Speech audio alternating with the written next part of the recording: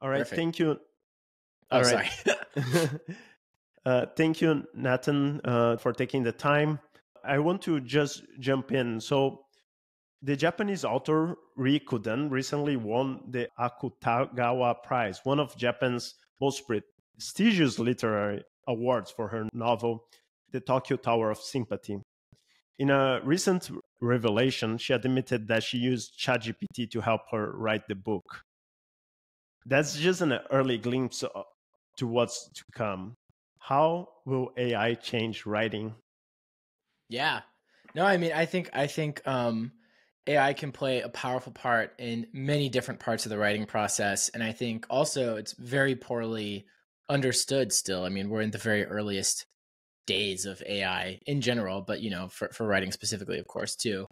Um, and it's kind of like the analogy I have is it's sort of like 95 and the web browsers first came out and we're the sort of like geeks that are excited about it and kind of like see the potential. And usually what happens in those situations is we're kind of right about a lot of stuff, but also like it's going to take longer probably for things to fully work its way through society and for stuff to get patterns to get discovered and figure out and architectures to get established. It takes a lot longer than it might seem like it will. So, will this happen faster than the early web? Probably, I think so. But at the same time, it will probably take longer than we think. So to answer the question of how AI will change writing, I can talk about how it's helped me, the kind of stuff we're building in Lex, the kind of thing I see. But I just wanted to start off with like, it's so early. And the main thing is it's still yet to be discovered. And most writers really don't use AI right now. I think it's like kind of more niche, kind of new thing. Unless you count like, grammar check and Grammarly and stuff like that, which is kind of AI, but clearly not, it seems like where things are headed. Right. So for me, I kind of break it down into the three different parts of the writing process, right? There's the first part that's like figuring out what you're writing about in general, like the high level kind of organizing your thoughts. Maybe you have an angle or an idea that is exciting to you and it kind of makes you want to start, but you got a bunch of notes, maybe you got a bunch of research, and you need help kind of putting all the pieces together and organizing it, perhaps into an outline or just kind of even figuring out like what's the heart of the thing. I think AI is incredibly useful at that. So like in Lex, the way that it works is we encourage people to start their first version of a document is just, it's like the brain dump, right? You could do a bunch of free writing. You could try and do an outline or two. You can paste in relevant material, quotes, research, etc. And then you can just chat with the AI and it's got all that material in the document and it can kind of give you some hints about like, hey, I think this is maybe the most interesting thing, or had you considered connecting these ideas? And that part of it, it's just like, having a second brain, obviously, in there in the room with you when you're trying to figure this stuff out. That's got like infinite patience and knows a lot of different things about the world. So that's kind of the first part, is just figuring out the heart of the thing. The second part is just getting through a first draft, right? So one of the biggest problems I run into when I'm writing is I get stuck. I write and I don't know what to say next. And so AI is really great at just like, well, here's something you could say next, and it's not always exactly what I want to say. I don't usually end up going with it, but it's a much better thing to do. That when I used to get stuck, I just go to Twitter or something like that, or like YouTube, or beat my head against the wall. And so it's really nice to have something that's more productive, I guess, to do when you're feeling stuck. Also just like looking up quick facts and things like that, or helping pull in something from a previous like resource or document that you're kind of working with. That sort of stuff is super helpful to keep you in flow. And then the part where I think AI really helps is the edit process. So at the third phase, right? This is where you've got a draft and your goal now is to keep revising it until it's something that you actually want to ship. And it's kind of, it's achieved at least close to perfection as us mortals can get it to. And so for that phase, the way that AI helps is there's kind of the early phases of the edit process where you're getting a lot of high level feedback. It's like, how are my flow of ideas? Like what does the beginning really hook people? And it's more conceptual edits. And then, as the process goes on and you get more solid, then there's like really polishing the sentences, trying to, omit needless words as we've been told to do. And all the good stuff that gets it to the point where it's really finished. AI can even help with like fact checking, all that kind of stuff. So with Lex, for each of those different things, we've got features and processes kind of like built in to help writers. But like I said, it's early. I think we're still figuring out the best way to have AI help writers. But I don't think I guess maybe the last thing I'll say on it is I don't think that the future of how AI can affect writing is mostly about the AI doing all the writing for us. Because I think at the end of the day, people are interested in people. We're interested in what other people think, what experiences they've had. And I think AI generated writing obviously is super important, but it's going to feel more like accessing information systems, you know, like when you look something up on ChatGPT and Perplexity, you don't really think of it as writing. It's just sort of like you're getting information, you know.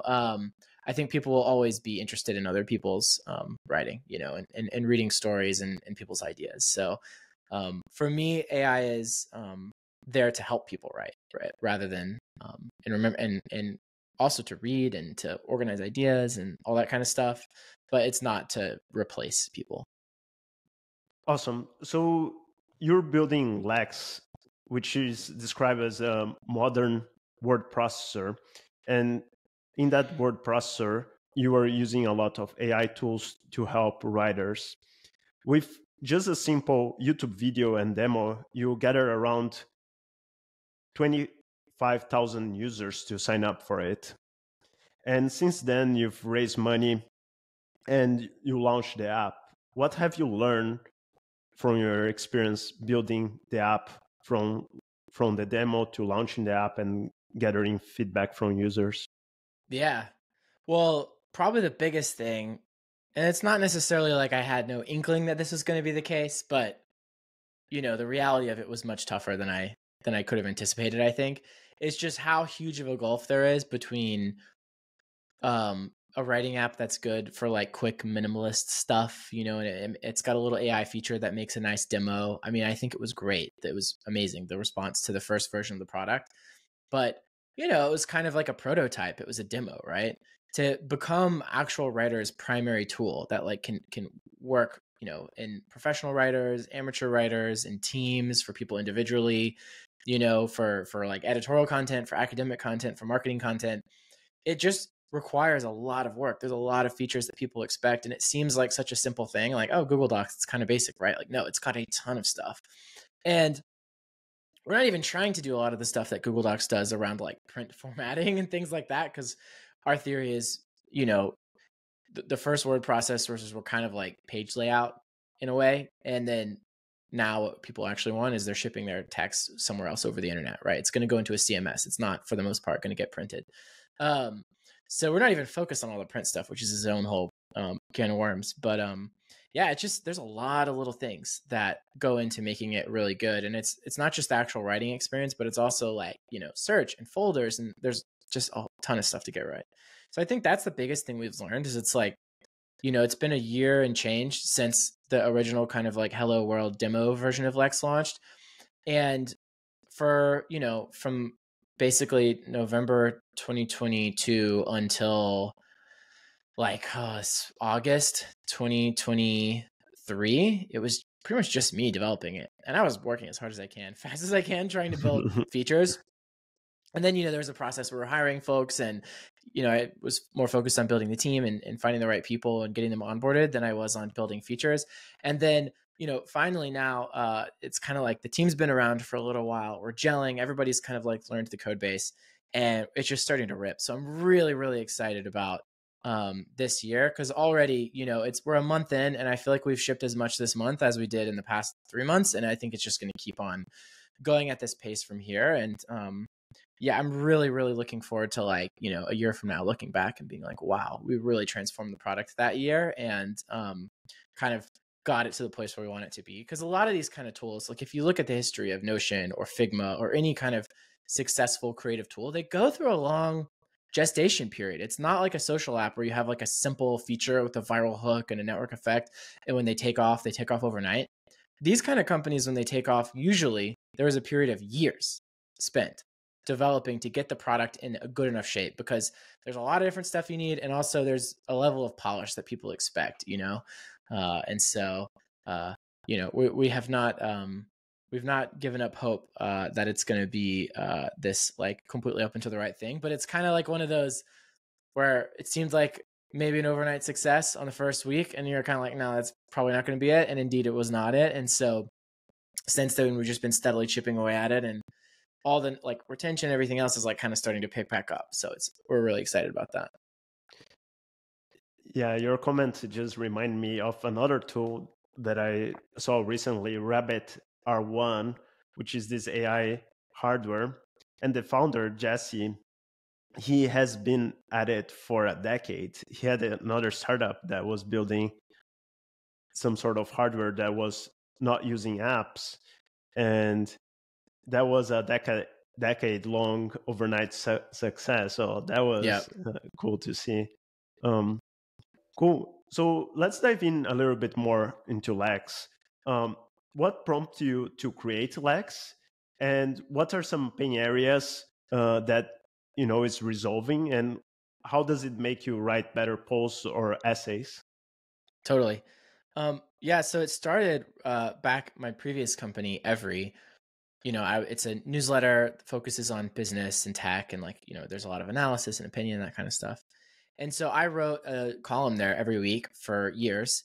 And I also edited a lot of other people's work. And most of my background before that had been in tech, and just writing was a hobby, but I kind of like went pro basically for a couple of years, or as pro as you can call. I mean, it's not like I got hired by the New Yorker, but like whatever. It became my full-time job.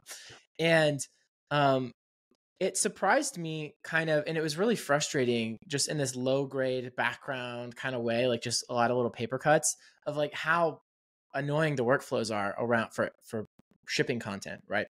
The creative tools are just not to the same level of quality as you get if you're a software engineer or a designer. Um, and so I thought, well, whatever. It's good enough. Let's just keep going. And then a little while after my daughter was born, I was on paternity leave, and I was just thinking about like, what do I love to do, and like, how do I when I go back to work, like with some perspective now, having taken a little bit of a break, like what's going to be something that is could be really impactful and just more importantly fun. And I thought, like, I want to take a crack at this Google Docs thing. It's just so annoying, and I feel like this naive sense of like, how hard could it be, right? To make a really good replacement for Google Docs. And so and part of it was just about stuff like Google Docs does not work on the mobile web. The way that the feedback and kind of track changes workflow works is frustrating a lot of time, because everybody's sort of fighting over the same space, rather than like software engineers can create a branch of the code, and then you got your own space to do your work, and then it can kind of get merged back in. Everyone's sort of, commits, so to speak, for software engineers, or everyone's edits are all kind of in one space, kind of vying for what should go in, and it just gets overwhelming and messy.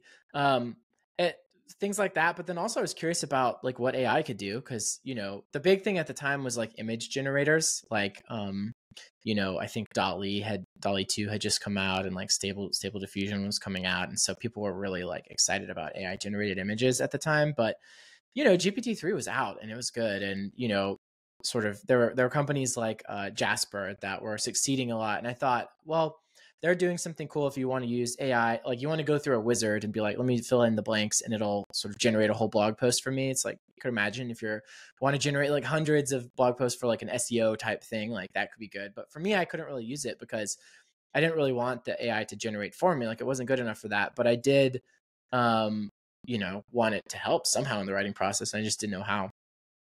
So that was sort of a thought too, going into Lex. And so really just spent like kind of nights and weekends on it for about a month, getting the basic version 1 hacked together, and got it to the point where we were using it internally, and we started showing it to some of the writers that, are friends of ours that we worked with, and we're getting some really good feedback from them. And so launched it, and it just really, the main feature that the whole thing focused on was this idea of like, when you type plus plus plus, the AI will fill in the next paragraph for you. It's just really, really simple. But it was, enough, right? That people didn't realize like how good AI had gotten, I think. And this was like a couple weeks before ChatGPT came out. So the timing was really good. There's obviously something special in that moment of like, people, now everyone I think knows how good AI has gotten, but at the time people really didn't, for generating text. And so it was just the right time. It was just a really simple, easy to understand feature. Like conceptually, people can understand. It's like Google Docs, but if you type plus plus plus, the AI will generate a paragraph for you. And so I think just that simplicity and the concreteness of the value proposition got a whole bunch of people to sign up. But of course, a lot of them didn't stick around because it really wasn't good enough to replace Google Docs yet. And so you'd try it, you'd think that's kind of cool. Maybe you'd come back into it every once in a while when you wanted to use the AI, but it wasn't like, it wasn't ready. So that was obviously kind of hard in some ways to go through, but I think super important. Just, to realize like, hey, this is a lot of the success of this is around just how good GPT-3 is that people didn't realize yet, but there's something here, right? And now the way that Lex helps you is a lot harder to copy. We've put a lot more work into it. It's not just sort of like a nights and weekends hack project. And anyway, eventually just spun it out into its own company and decided that it's really what I want to focus all of my energy on, and it should be its own thing. So that was part of why it was just me working on it for so long. It's just needed to wait for that process to finish, which, going through all the steps takes a little while. But yeah, that's kind of the origin story of Lex. Yeah, that's really interesting. And can you dive in a little bit deeper right now on how Lex, the tool, helps you or other writers write better posts and essays? How can it help writers? No. Yeah, totally. So, there's a few different things. Kind of like I was saying at the beginning, there's like the brainstorming phase, the like getting through your first draft phase, and then there's the editing phase. But maybe I'll go a little deeper on the editing phase, because like I really think it's most valuable when you've got a draft of something and you're like, I want this to be better. I don't know exactly how it could be better, but I feel like it could.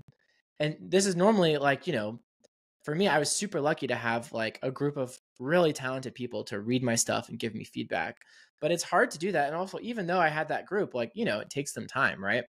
And really talented people are usually bottlenecked. They want, there's a lot of people who are trying to get their attention, to get their feedback on stuff. So, and it's just expensive, right, to like hire an editor. So Lex really can do a lot of the same type of thing. And there's a few different ways. One is like, there's basically a panel on the right side of the editor where it's like you've got your document on the left and then there's the chat on the right. And it's sort of like ChatGPT, except for it has access to read your document. So we've got some sort of preset things that are like prompts that we've created. And for some of these things, even like fine-tuned models that are designed to give you specific feedback that's more helpful than you would get just from ChatGPT. So there's sort of the convenience factor of not having to copy and paste a big thing and go back and forth. And then there's the like, the other difference of just sort of like ChatGPT doesn't have our prompts or our fine tunes.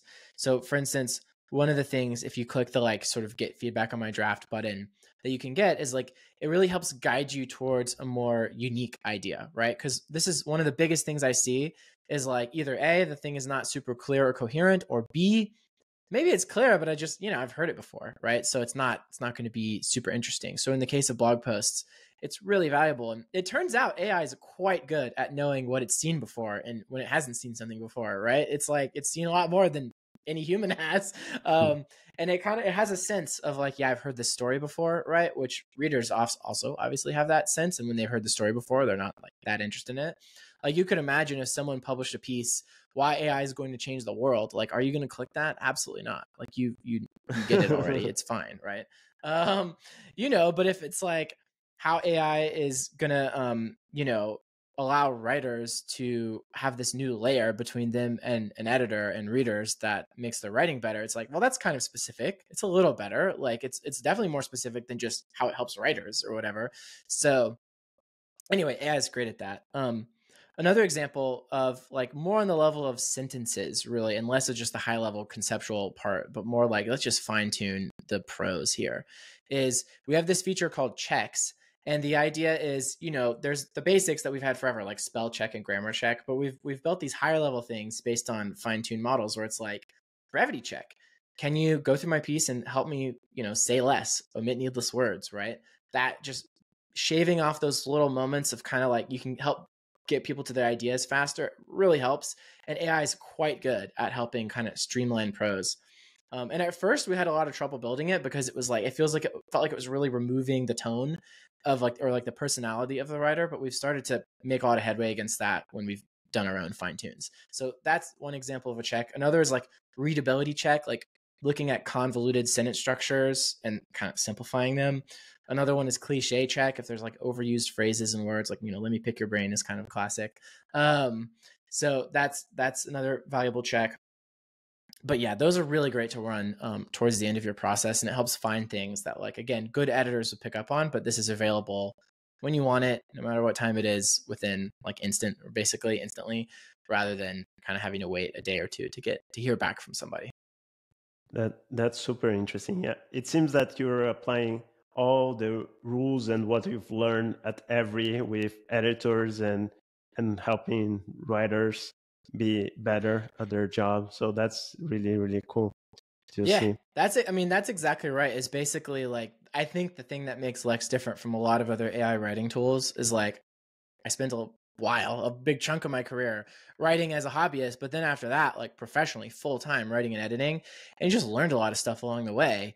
And I think this is the case for a lot of fields. Like an expert can kind of pick up on these heuristics and teach them to AI, you know. And I think it's a general purpose formula kind of for AI companies these days is someone who knows a lot about a thing can kind of like through some combo of prompts or retrieval augmented generation or fine tuning or whatever, help guide these sort of generally super capable models to specifically being really good at the thing that they do best, which for me is definitely writing, editing, all that kind of stuff. That's super interesting. So let's jump a little bit back to your career. You've been, as you mentioned, you've been in media for some time, and you've been involved with Silicon Valley companies for some time. And uh, I want to go all the way back to Product Hunt. So Yeah. Product Hunt is one of the most important products in Silicon Valley. It has a big influence for tech companies, and it has become the launchpad for new products and getting early traction. Can you tell us a little bit of your story of how involved you were in the early days of Product Hunt? Yeah, totally. So, Ryan Hoover, the founder and CEO of Product Hunt, or a former CEO of Product Hunt, and I were friends just in San Francisco. We had worked on some side projects before. And so his original kind of version of Product Hunt was really basically an email list. It was using this product called Linky Dink, where like a group of people could sort of add links to a page and then it would get a summary of all the links we get emailed out to the group. So it was using a cool kind of like twist. But anyway, this Linky Dink product was kind of like the MVP. And he, it was going for a while and we thought maybe this could be, or he thought maybe this could be like a real thing. So he emailed me and he was like, hey, I'm thinking about turning it into like a real website, like build a custom thing for it. And I was like, yeah, that sounds awesome. And I would love to do it if you're looking for someone. Because, my background is kind of like generalist programmer, designer. So he said, yeah. And we started working on it. We, the first version was written in Ruby on Rails. And I just did it like over Thanksgiving weekend, basically. I was at my parents' house in Arkansas. And, it was pretty simple, right? It was just, you could post or like if you had access, there was kind of like you had to get an invite to get in, but you could post a product and people could vote on products and comment, and just the really simple format of like they're grouped by a day, and they're within the day there's sort of like the leaderboard based on who has the most votes. And so I was kind of like the main designer and engineer, I guess, on it for the first like couple months. And then when Ryan decided to go full time on it, I was like in the middle of moving to New York for like this job that I loved. I had already been there for a year, but I was like moving to New York to kind of like go to headquarters or whatever.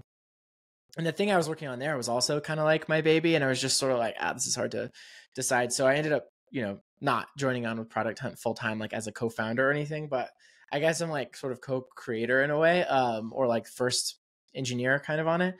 And yeah, it was just a ton of fun. And it was really informative to like be able to watch Ryan build the early community, which is like the real secret sauce, I think, of Product Hunt. And like the product design and all that stuff helped, but it was just amazing to see how when you kind of combine a good piece of software with someone who can go out and build a community around it, that it can really be quite magic. So it was so fun to see Product Hunt sort of like blow up and become this, yeah, like you said, it's like this institution basically. And it's funny because last fall was the 10th anniversary of Product Hunt, which is funny. It made me feel very old.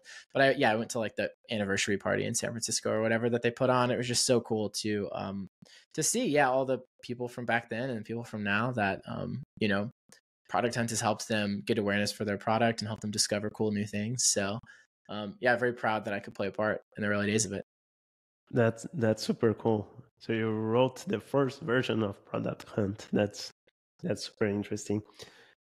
Also, I mean, you mentioned you had a bunch of experience in different companies. You've held positions in different media companies, including being VP of product at Substack, worked Gimlet Media, and started Every.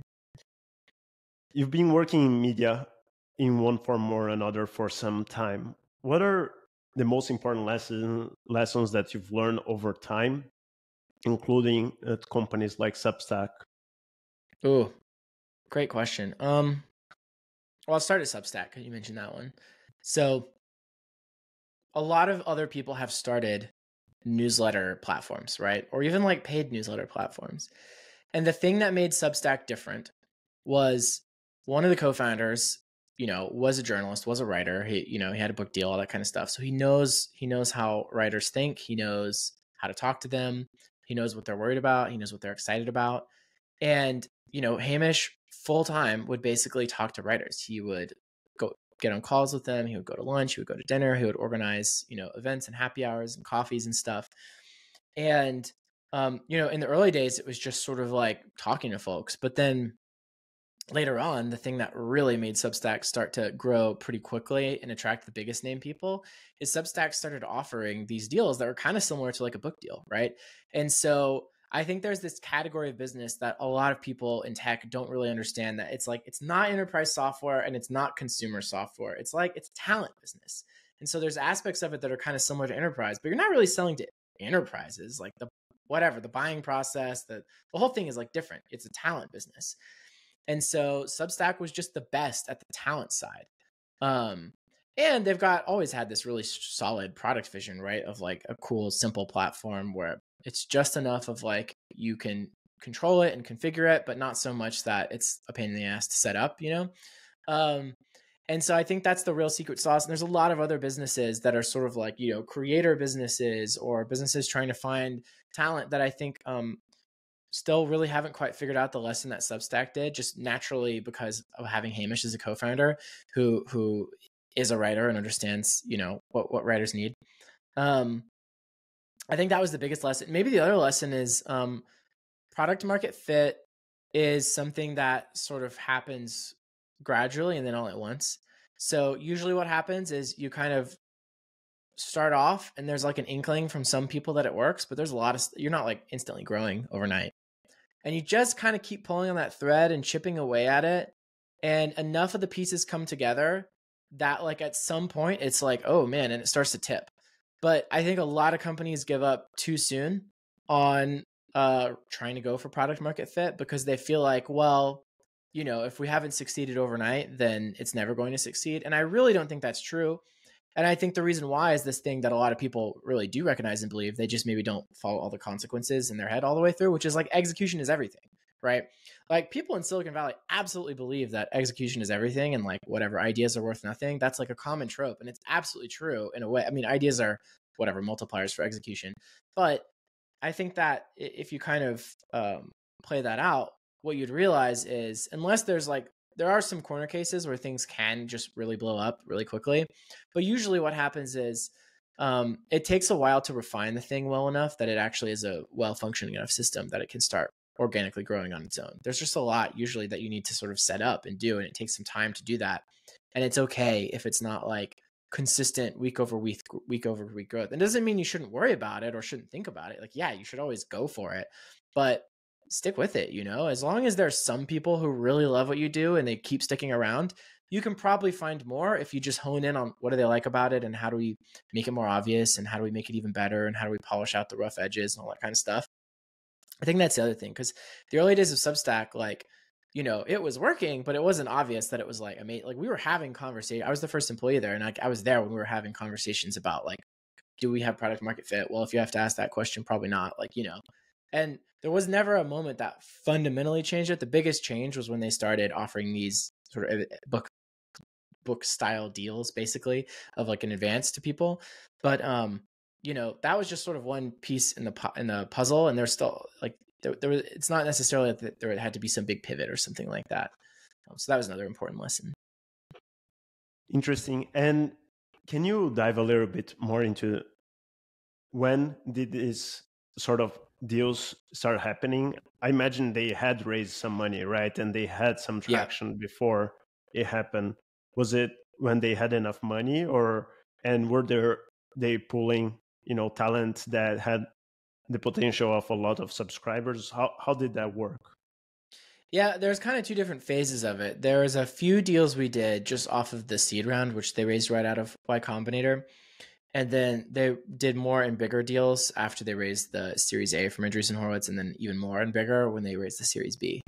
So that was kind of the timing of it all, and the time when it really started to feel like, oh wow, Substack's really taking off. It's like all these writers that I've heard of and like famous people are like signing up for Substack happened after the Series A for the most part. Awesome.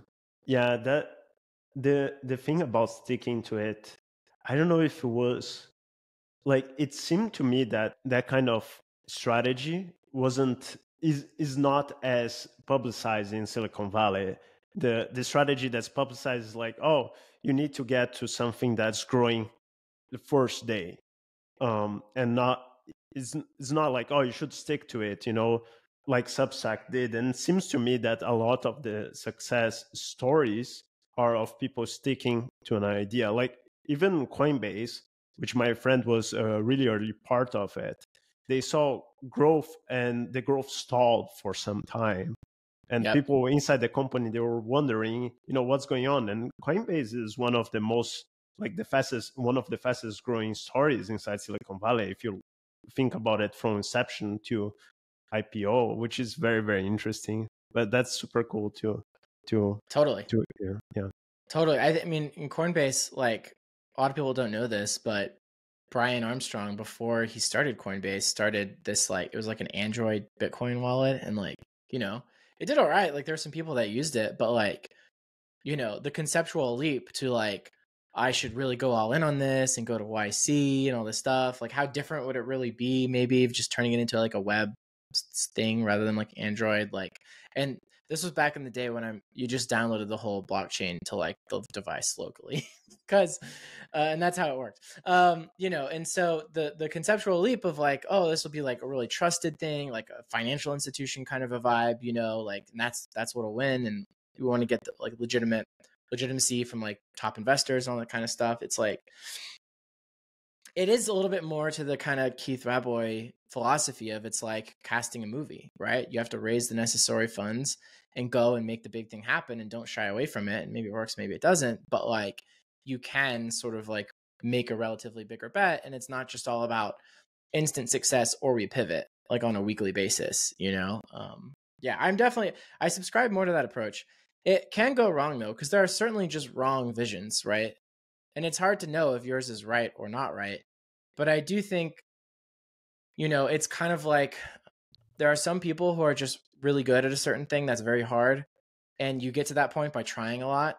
But, I tie it back to writing, right? Like there are some writers who just, their next book is at least going to be like fairly good, if not really, really good, or like directors, like screenwriters, they know what to do, right? And it's a hard thing to really do that, right? And maybe they won't be able to do that forever, but I think that it's worth sort of trying to get to the point in your career where you start to feel that way about your ideas, and you feel more conviction to like stick a little longer, and you've sort of built confidence because you've seen like, yeah, I thought this was cool, and then I put a lot into it, and then it was cool, right? So once you've been through that loop a few times, it's easier to have the conviction, I think. But it's hard to bootstrap that conviction. It's very hard to, unless you just stick with it, kind of blindly in a way. Yeah, I agree with you that it's similar to Hollywood in some ways. And if you like, when I think about the best entrepreneurs, they started early and they work really hard, in their entrepreneurial journey.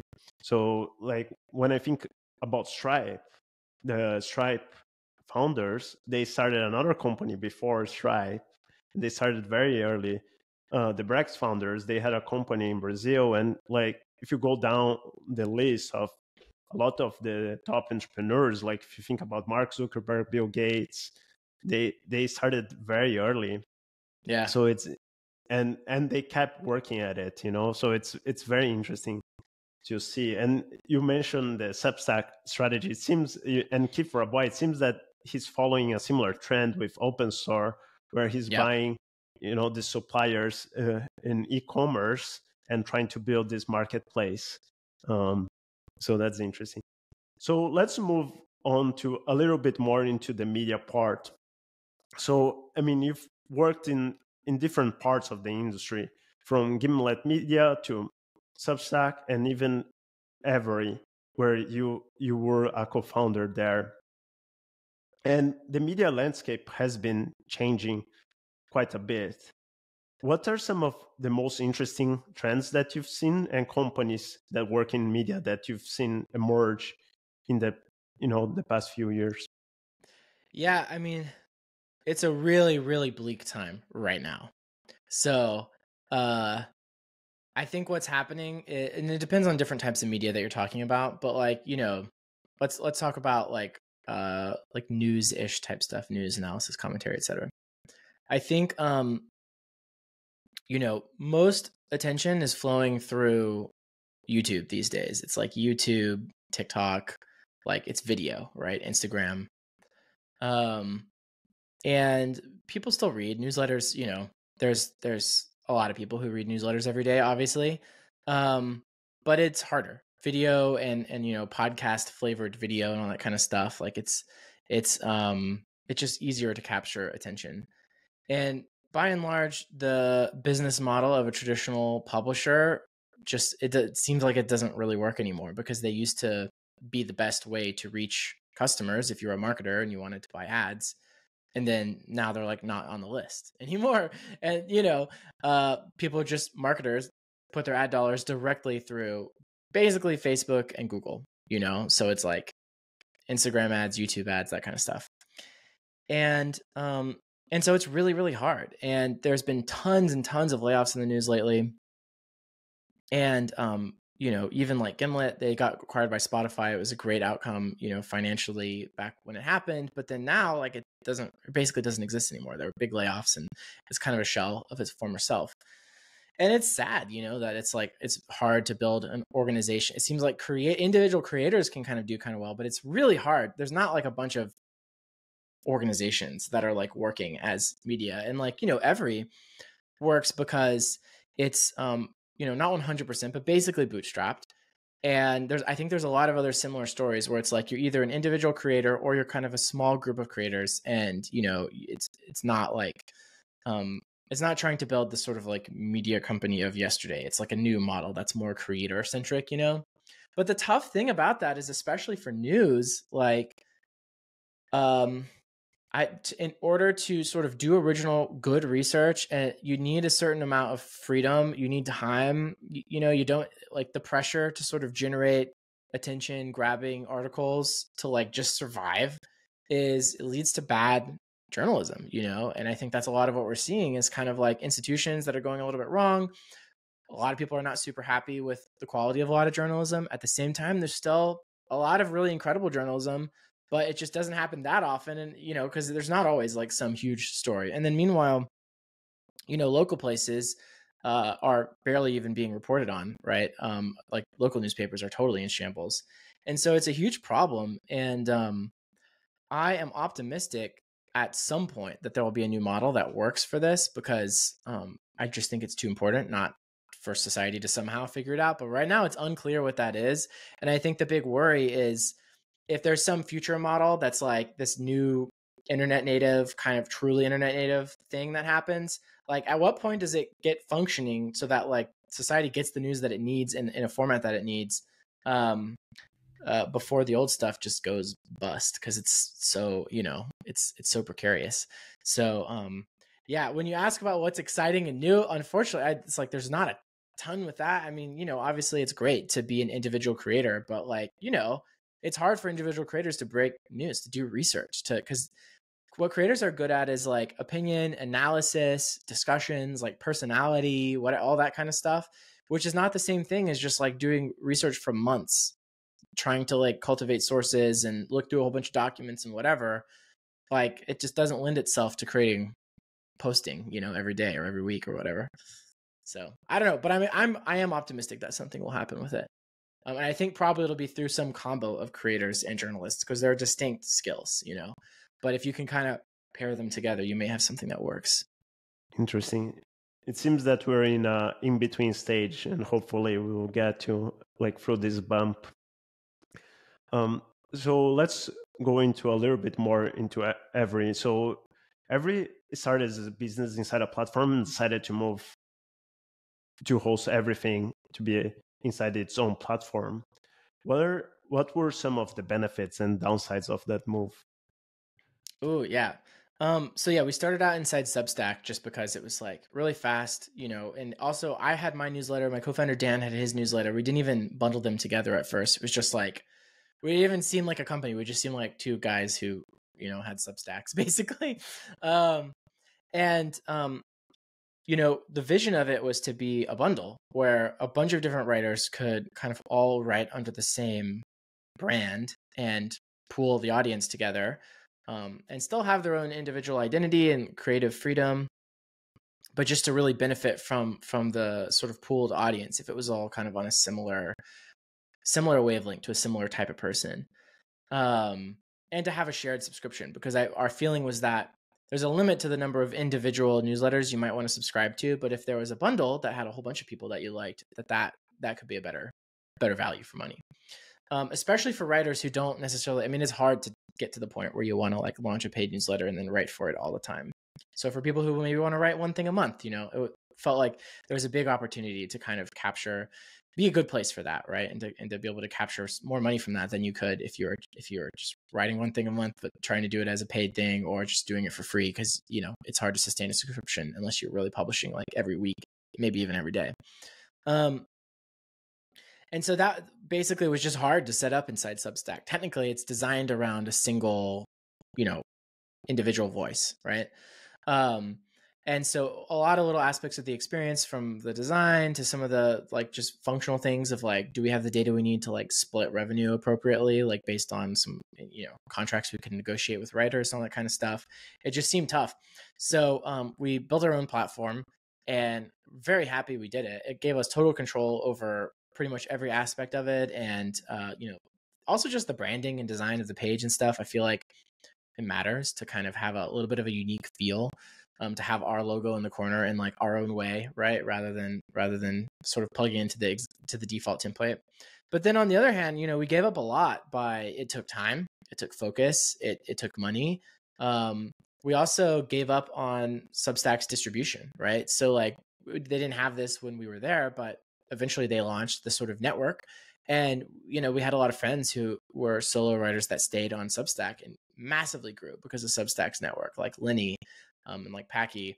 It's of course not the only reason why behind their success, but it helped, right? It helped a lot. And it would have been a nice boost for us too, that we didn't really have. And so, you know, there's pros and cons. And, you know, if we had to go back and do it all over again, like, would we have been on our own platform? Like, maybe, probably, but it was certainly a bigger sacrifice than we thought at the time. And so, but I think in general, that's sort of like the tough thing about in media. Usually the strategy that works is to like conform to whatever the platforms want. And we thought maybe if in writing, like the platform wasn't that powerful, so like we could kind of do our own thing a little bit more. And that's part of what we liked about the idea of getting into writing rather than like YouTube or podcasts or whatever. But I think kind of basically the same lesson applies. Like video creators have to really conform to what YouTube wants, or TikTok or Instagram. And I think writers probably succeed by conforming to what Substack wants.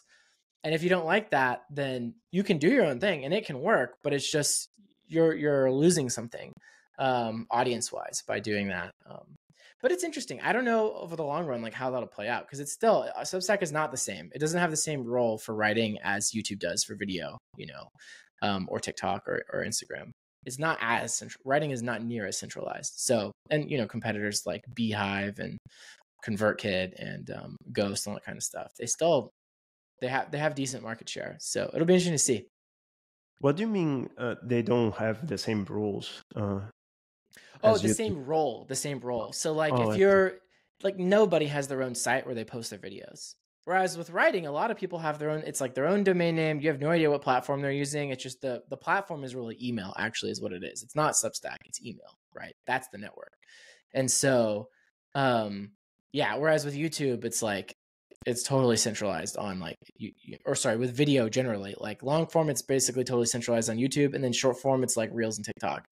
And there's not a lot of other options, you know. Awesome. Cool. So let's switch a little bit into Every and how your experience there. So I saw one of your posts that did the best was a post talking about the performance of writing inside Every. So you basically mentioned that what you've learned at Every is that if a post doesn't perform well, it just means that it wasn't good enough. What are the characteristics of the best post, and what does it mean to be a good enough post? Yeah, totally. So having beat my head against the wall for like years trying to make essays that spread and that work, it's definitely something that I put a lot of energy and thought into. And it's always a tricky balance, right? Because on the one hand, you just want to make something that you think is awesome, right? And you don't really want to worry too much about what people think. On the other hand, part of making something awesome and good is like having it resonate with other people. And so it's I think ultimately most really good things like do find an audience and resonate, and you can tell from the way that people talk to you and the way that people respond and the way that people share it that it made an impact on them. And anyway, I came up with this. There's this book called Made to Stick that has like, it's about like stories or ideas, like how to get people to remember them or whatever. And I have a kind of alternate version of that where it's like, how do you make an essay that like spreads? Or I have this acronym STIRK, and it's intentionally kind of stupid basically, but like, so surprising, true, important, relevant, and cool. These are like if I have to go down the checklist when I'm like reading something, you know, and I'm thinking about, is this going to spread? This is the checklist that I go down. So surprising is like, does it say something you expect, like AI is going to change the world, or something surprising, like AI is going to stall out? Maybe it's like, oh shit, you know, maybe, or maybe neither of those are particularly exciting because it's such an active debate. It's like you just get lumped into one or the side or the other of some tribal dispute, right? Like technology is good or bad or what, you know, or media is good or bad. So surprising is something you didn't expect, right? And this literally operates at a neurological level. It seems like from what I understand of the neuroscience, our brains are not just like a camera showing us reality. Our brains are computing reality, and it's a function of our expectations. And so something's like too far off of our expectations, it literally doesn't even compute. Like we just don't notice it because the reality we perceive is constructed according to like our expectations. But so what you want is that sweet spot where it's like there's just enough familiarity for you to make sense of it and to notice it, but enough of a twist. Oh, I've got my little like thumbs up thing. But just enough of a twist for you to be like, hold on, and you want to know more, right? The T, so that's surprising. True is, you know, I could tell you something surprising, but if it's not true, then you don't really care. It just seems dumb, right? Like the sky's red or whatever. Like it doesn't even compute as surprising because it's obviously not true. But if I said, you know, the United States is dividing into 4 territories, and like it was the New York Times saying it, you actually feel like, whoa, like that would be hugely surprising. And like, there's a world in which maybe that happens in the future or something crazy. And if the New York Times is telling you, then like, oh my God, like that feels like it might be true. And then the next one is important. So like, just how much import does it have for the world overall? Like the United States dividing into 4, that's like a world historical event. That's super, super important. Whereas, you know, maybe there's something that's like, it's against your expectations and it's true, but it just doesn't, it's not that important. Like, you know, this ant just leaped up 2 meters or whatever. Like, okay, I don't care that much. And then relevant is like its impact specifically on you. So, you know, maybe if India broke into 4, it's a little less, it's still important, but to you, it's a little bit less relevant than maybe America, which is where we live, breaking into 4. And then the last, so that's surprising, true, important, relevant. And then the C, the STIRK, the C at the end is cool. So it's like, what does it say about you if you share something about this? Does it make you look cool?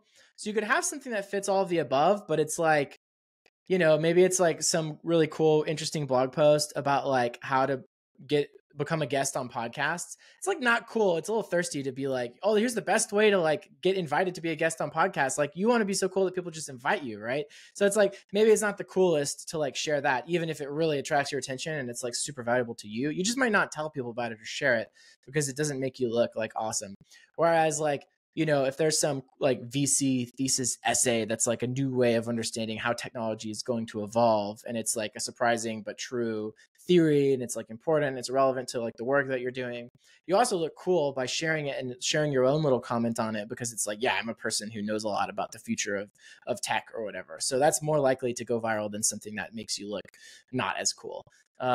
So those are like the key things I look for. It's my own little framework. You know, it's kind of intentionally a little bit dumb, but it helps me remember it. And it's an easy checklist to roll through when you're reading something. And by the way, it's the kind of thing that an AI editor reading an essay can also look out for.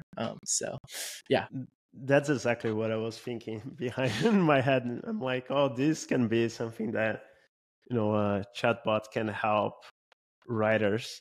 That's really, really interesting. Maybe surprising, and maybe checks all the points that you mentioned. Yeah. Cool. One last question, and that's about the Every as a business. Every has grown over time from when you started to, you know, having more writers and things like that. What lessons have you learned over time starting that media company as in the business side of things? Ooh. Well, I think this is kind of general to all media companies, but the number one constraint is just talent. It's so hard to find people who are willing and able to produce the kind of content that people want to consume. It's really hard. It's first of all, it's just really hard to make great content. No matter what kind it is, writing, video, podcasting, whatever, it takes a lot of practice, a lot of time. And when you catch people when they're just getting started, they're not good enough yet. And so as much as you might want to root for them and help them, it can't help the business. It can't sustain itself because there's not an audience for it yet, probably.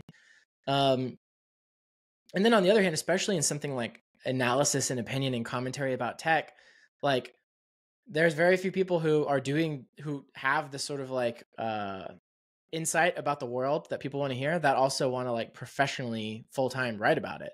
And so what you end up with is we're really competing with like tweets, basically, because like anyone can compose a tweet and maybe it's interesting, or maybe even a couple tweets that they string together in a thread. But to really publish like an essay length thing, which we all, I mean, I think a lot of us have had the experience of like, you really like a deep essay and you don't want it all the time, but it would be sad if all I had was tweets, right? But like, it's hard. It's much harder. The level of difficulty to put together an essay that goes deep on something and holds attention versus just a tweet is really tough. So it's just very hard to find talent for every, and I think for every creative business, not just all creative businesses, they struggle with this. Or there's talented people, but if you're talented, you have options. You can go direct, right? You can just do your own thing, right? It used to be the case that the media companies were the ones that controlled the printing press and the distribution to audiences, and there was just no, like, what are you going to do? Make your own newspaper? Like, that doesn't work. But now, yeah, I mean, we're just a newsletter or a YouTube channel or a podcast channel or whatever, like anybody else, right? And so you can just start your own. Everybody's got the printing press now. And so it's all kind of like on even terms. And that's where we thought, you know, the bundle made sense. I still think it does make a lot of sense, but it's just, okay, well, who are you going to put in it, right? And who wants to be a part of it, that like wants access to this extra exposure? We've been able to figure out a market of basically people who are experts, helping them on the writing side. And then, you know, they want to write something every once in a while. But if you have like 50 people that want to write one thing a year, you've got like almost a year's worth of programming. You know what I mean? For each week of the year or whatever. Yeah, it's relatively easier for us to have like a wide pool of writers who aren't professional writers, but that we can pair with people who can help get their essays to the point where they're good. So that's kind of where it evolved. I think, you know, probably the other aspect of that is that of a lesson learned is like, just a revenue cut is like not near enough. So if you like go to someone and you're like, hey, we'll offer you like 90%, 95%, 99%, you know, but that's basically just giving them some software and you're not really doing anything else for them. Like the default is like nothing's going to happen. It's not like revolutionary to offer people that. Like the default is anyone can publish for free online and charge. And like the at that point you're just competing with like Stripe fees, basically. You know what I mean? And so I think that there's this barbell of either like you're just software, like your Stripe basically, or you are providing support and distribution and a brand, some prestige, right? Some coaching, all that kind of stuff. And that's what makes it worth it, is like to be on the far other end of that barbell where it's like, there's a lot that you're getting besides that. And the revenue is not even necessarily the main point at that point. Like maybe you just get like an honorarium basically. And that's enough. If you're like a VC what are you going to do with like $1,000 check? You know what I mean? Like the honorarium is maybe like just cool to do a part of this to help straighten out your thoughts, to learn about writing, to get in front of this audience. Like those are the main reasons why you would do it at that point. So we're out of time. Thank you so much, Nathan, for taking the time. Do you want to drop in? We can find Lex, you on social media, and where can people find more about your work and things like that? Yeah, totally. So lex.page is where you can find Lex. It's free to sign up. We got a really generous free tier, and really we only charge for kind of like the expensive AI models like GPT-4 and stuff like that. But all the features work, and you can try them with the free models. And then me, I'm on Twitter. NBASHAW and Baschez is my handle. And yeah, thanks so much for having me. This was a ton of fun. It was great to chat with you. Yeah, it was great. Thank you so much.